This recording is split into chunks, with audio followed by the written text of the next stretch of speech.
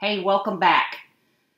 This lecture will focus on building a website in a CMS or a content management system. You'll use the information while you learn to use the CMS called WordPress, also while you're building your web portfolio, and while you do a discussion post this week in Module 7. Let's get started. So this lecture has 4 parts. I'm going to begin by defining what I mean by web design. Second, I'll talk about the use of content management systems, or CMSs. And third, I'll explore the role of web design and CMSs, specifically in technical communication. So let's start with defining web design. So what is it? In a nutshell, it means designing what users see on the screen and the usability of a website, separate from its content. The difficulty with defining web design is that there are several related activities or job roles that overlap with web design. In fact, quote-unquote web design is a bit of an archaic term. It dates back to the days when a single person handled all aspects of creating a website. Today, it's more likely that the different tasks involved in creating a website are done by people in specific roles. In a 2018 article on 99 Designs, Matt Ellis did a terrific job of defining and differentiating these different tasks or roles. I've summarized some of his ideas in this table. Ellis wrote about how someone in each role would think about fixing a website with slow page loading times. A web designer might have a more specific role. With expertise in graphic design, the designer might want to solve the issue by doing something like compressing image files to make them load faster. On the other hand, a front-end web developer with coding expertise might suggest using CSS sprites where a single file holds multiple images to save bandwidth. As another example, a back-end web developer with a different kind of coding expertise might suggest a different web host with a better content delivery network that minimizes the physical distance between users and the server that's responding when they try to access the site. Another example, a UI professional who specializes in design of interface controls might want to use a cache control header so that response time is faster after a user's first visit to a page. And finally, a UX professional who specializes in the broader experience of users might suggest a focus on the landing page because that's where users are bouncing from the site. While it's possible for a single individual to think from all these different perspectives, it's more likely that especially enterprises, larger companies, rely on a team of individuals who play different roles to create websites. To explore any one of these tasks or roles in more detail, check out the many courses available for each kind of role on LinkedIn Learning. When designing a website, from a graphic design standpoint, you have to be careful to use only graphic elements that are not copyrighted. You'll find a list of terrific royalty-free resources for designing a website at websitehostingrating.com. Their site includes multiple resources for all of the categories shown on this slide. They also provide comparative reviews of website hosting options for those using the WordPress.org software. The link is found in the sources on the instructional materials page for Module 7 on Canvas. Now that you have a somewhat better idea of what web design is, let's examine the use of content management systems, or CMSs, for creating websites in Part 2 of the lecture. A CMS allows multiple contributors to create, edit, and publish content on the web. It's common to note that the first content management systems were actually libraries, and they're card catalogs. Each card contained information about a piece of content, a book, article, photo, or whatever.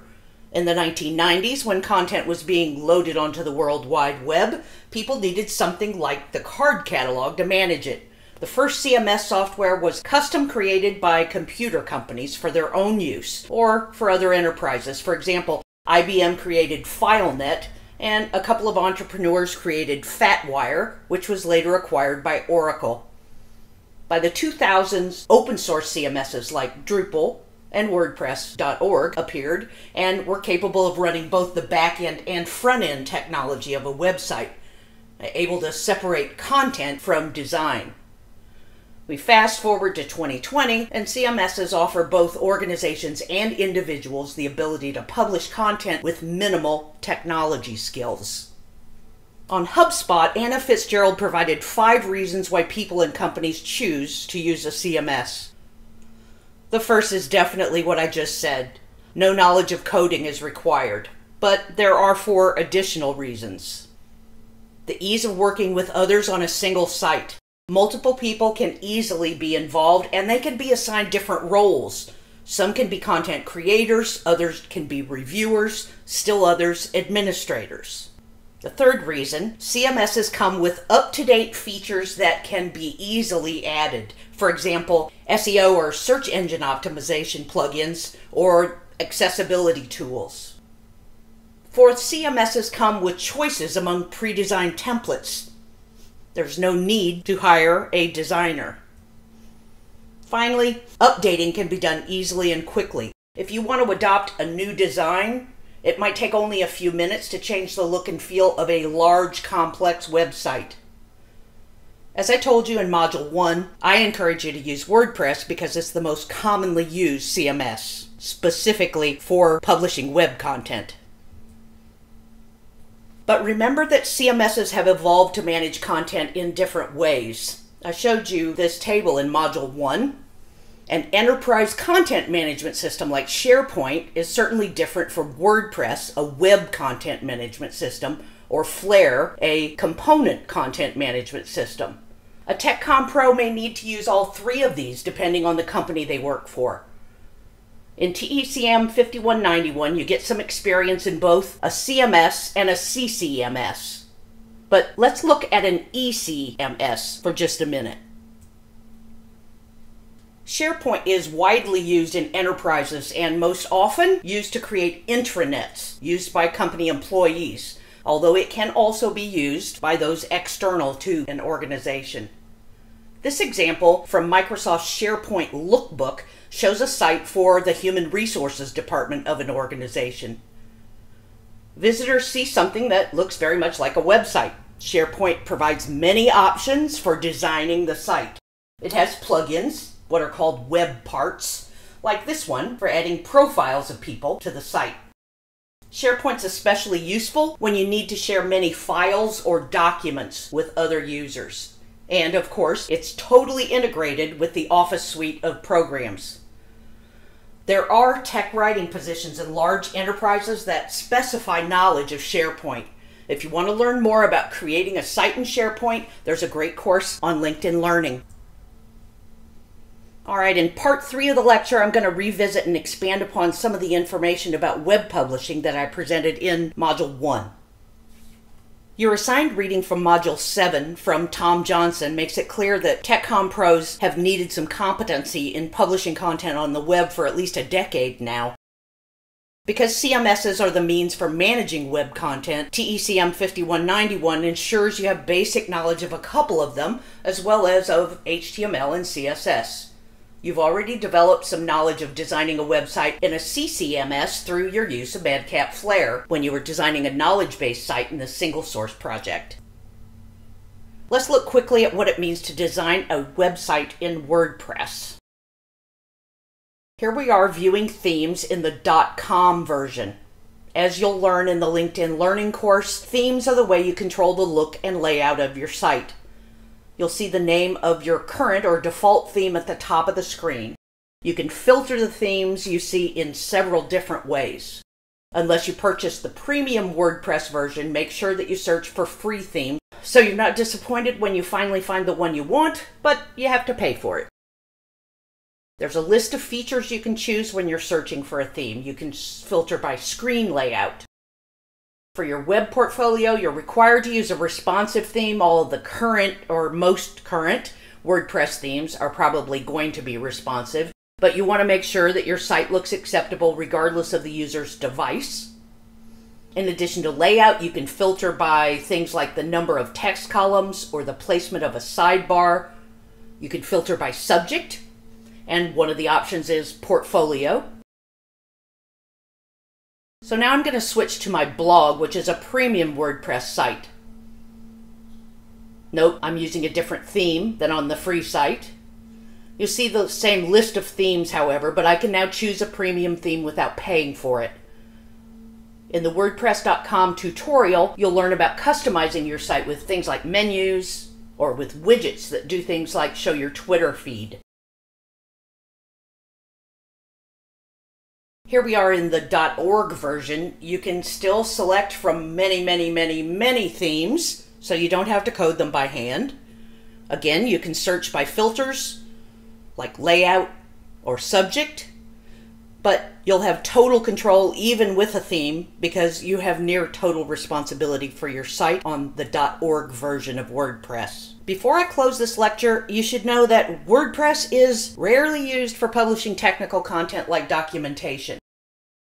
I doubt anyone's using the .com version for that purpose. I have heard a few people use the .org version, but it has several important limitations laid out very nicely in a 2016 post on I'd Rather Be Writing. If you're curious, I've provided a link to that source in the instructional material for Module 7. In 2020, one technical documentation consultant in Germany listed more than 40 different CMSs, one of which was Madcap Flare, all of which are used to create and publish technical documentation. The bottom line, while WordPress might not be the software you'll use in your first TECM job, it's a fantastic way to publish your professional portfolio, and it will signal you know something about web design in a CMS. Let me summarize the main points of the lecture. First, I noted that web design is a somewhat archaic term because enterprise websites are no longer created by a single person. Instead, there are different roles with a focus on one or two aspects of a website, from front and back end web developers with a focus on coding, design, or data delivery, to user interface and user experience professionals with a focus on user controls or their overall experience. Second, I expanded on my earlier description of CMSs with a little history and a reminder that many types of CMSs are used in industry. I gave you a brief look at the use of SharePoint as an example of an enterprise content management system. Finally, I explored the role of web design in CMSs for TECM pros. I reminded you that you've already done some web design in a CCMS in the single source project. And I noted that designing a site in WordPress can be done quite simply in either the .com or .org versions. I ended by noting that WordPress is rarely used for publishing technical documentation, but still represents a professional choice for a web portfolio. So you should be ready to tackle the WordPress tutorial in LinkedIn Learning now. You should be ready to finalize your web portfolio, start putting content in there, designing the site. Please reach out if you have questions. I'll be glad to schedule a meeting with you if that would be helpful. Have a great week.